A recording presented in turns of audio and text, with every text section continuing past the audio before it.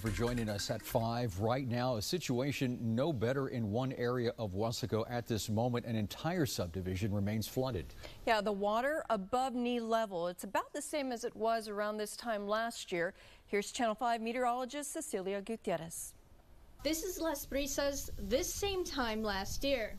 This is what it looks like today. And then this year happens again, like what, 4 days after it happened last year. The only way in or out is to walk, ask the city for help, or risk your own vehicle. Floodwaters once again blocking roads and inundating people's homes. Estela Chapa says when she started to see the water rising, she got out. Yeah, we left like around 10:30 because we didn't want to be stuck in here. Like last year, we got stranded here and then they had to take us out. It's deja vu for Dalia Garcia.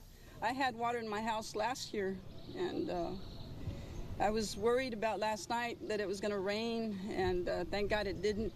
I want to go to work, and I can't. The water receding on some streets. On others, the water is thigh deep. They have my street clothes. I can't bring my vehicle, and I can't really get dressed in my work clothes to go to, because then I'd have to walk through this and then go to where my truck is at, because I was able to get it out last night. Both Garcia and Chapa are hoping a solution comes soon. They're worried about history repeating itself for a third time. In Weslaco, Cecilia Gutierrez, Channel 5 News at 5. Drainage projects have started in the Las Brisas area. This is a Channel 5 News Extra. A detention pond is in the works right now, right next door to the neighborhood. Hidalgo County Precinct 1 started that project back in April.